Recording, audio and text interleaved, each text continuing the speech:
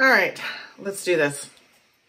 I meant to shoot this video like a week ago when I actually got my relaxer touch up, but I procrastinated and procrastinated and procrastinated, and now we're a week away from when it actually happened. But thankfully I captured some footage of my hair the day of. Let's just jump into it. If you follow me, if you've watched any of my other hair update videos, you know that I typically go to the hair salon to get a relaxer touch up between 10 to 12 weeks.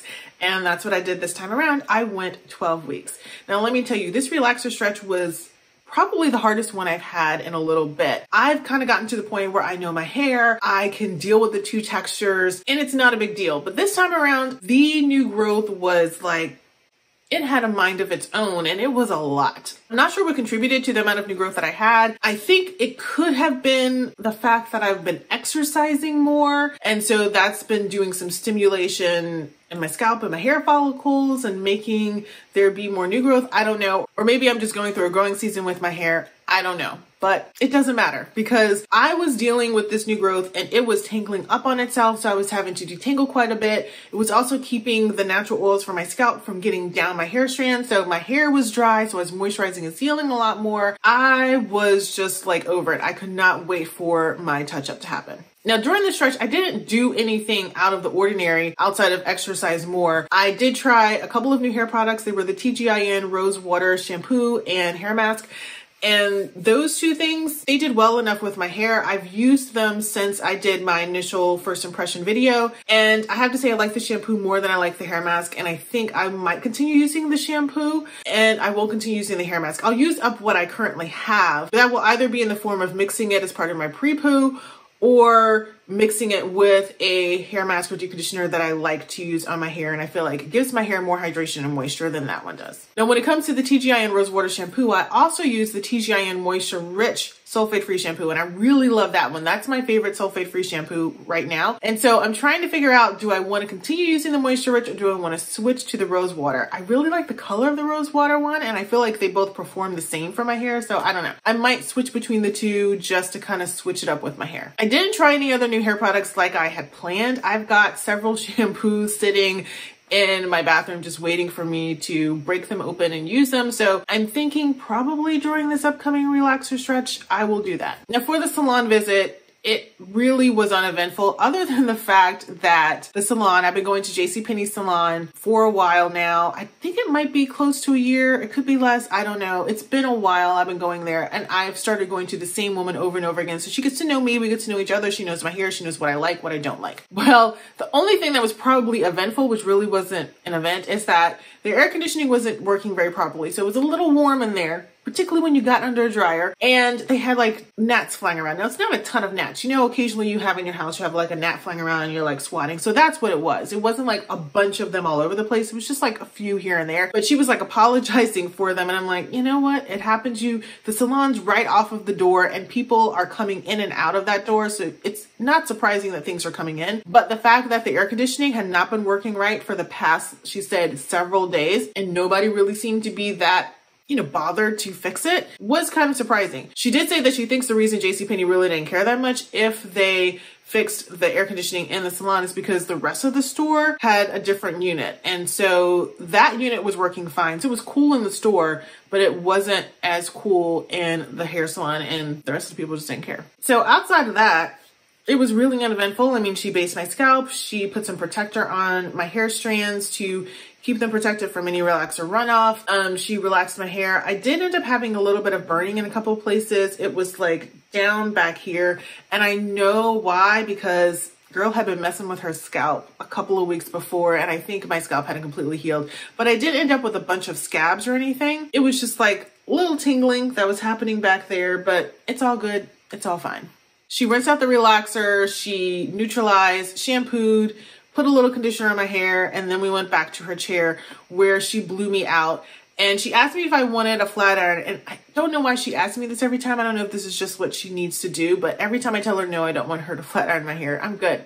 I don't need a flat iron. And the reason I don't have her flat iron is because she did it before and there were so many passes she was doing on some of the sections. It just made me feel like there was so much heat being put on my hair. And when I flat iron my hair, I tend to do one pass. So I was like, you know what? I'm good. You don't have to do it. And she was going to put some oil sheen on my hair. I was like, no, no, no. You don't need to do that because I've had that happen before. They put oil sheen on the hair. And then if I want a flat iron, it does a whole sizzling thing, and that sounds even worse than them doing multiple passes. So she didn't put anything else in my hair, and I went about my merry way. I was concerned that it was going to rain though, because it was a pretty rainy week we were having, and I thought it's gonna rain and then it's gonna mess up my hair, but it didn't rain. It was just a little humid. So I don't know if that was better or worse. Oh, and I did forget to say, she did end up giving me a little trim, like she dusted my ends. It's something that she's doing now. Every time I come in there, I'm like, let's look at my ends, see if they need a little dusting or whatever. And so she takes care of that. So my ends look nice and straight and even, because I just feel better about my hair that way. And I feel like I can wear it straight and not have to like curl it and manipulate it a whole lot when my ends are nice and neat. So I didn't take any pictures of my hair because I was lazy in that too, but I did take some video. So the video you'll see is of me after I've gotten home from the salon, before I've gone and flat ironed my hair, but I worn my hair up for the rest of the day after I got home from the salon. And I wore it up in a ponytail, so that's why you see the little kink in the back of my head. But then I went ahead and flat ironed my hair, and that took care of the kink and kept it all nice and sleek and smooth. During this week after the salon visit, I have moisturized and sealed my hair a few times. I think it's probably been like 3 maybe out of the 7 days. I have been also cross-wrapping my hair to keep it nice and sleek and smooth. And I found that even on days when there's high humidity and so my hair starts to puff up a little, if I make sure that I moisturize and seal my hair that night and then wrap it, I have no problems the next day. I don't need to apply any more heat to my hair to smooth it out. That takes care of any of that puffiness. Now, mind you, it's not a ton of puffiness. It's just a little bit that I'll see on the ends because my ends tend to be the dry part of my hair. So they tend to soak up that moisture from the air a lot more so than the rest of my hair strands do. But like I said, just moisturizing and sealing that night and cross-wrapping my hair, getting it nice and tight to my head with a nice satin scarf really helps and takes away the need for me to feel like I need to apply more heat to my hair. So during this next relaxer stretch, I have like 3 things that I really want to focus on. And the first one is I want to try more of these new hair products that I've got just sitting out and waiting for me to use. I was supposed to use some of them during the last stretch. I only used the TGIN Rosewater ones. So now we're going to try some of the other ones. And I like to try new products when I have a fresh relaxer touch up. And that's basically because